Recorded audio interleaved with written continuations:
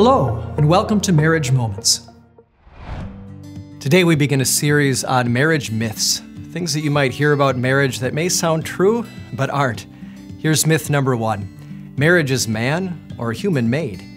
You see, some see marriage as simply a human creation, a social arrangement invented by the ancients to maintain some stability in society. But that couldn't be further from the truth. In the first book of the Bible, we hear that God brought Eve to Adam. What does that mean? Marriage is God-made. And what does that mean for you? Your marriage is God-made. God designed it. God thinks that it's important, and God wants to guide, strengthen, and nourish it. Realize how important your marriage is. Treasure this gift made by God for you. And that's a moment for your marriage.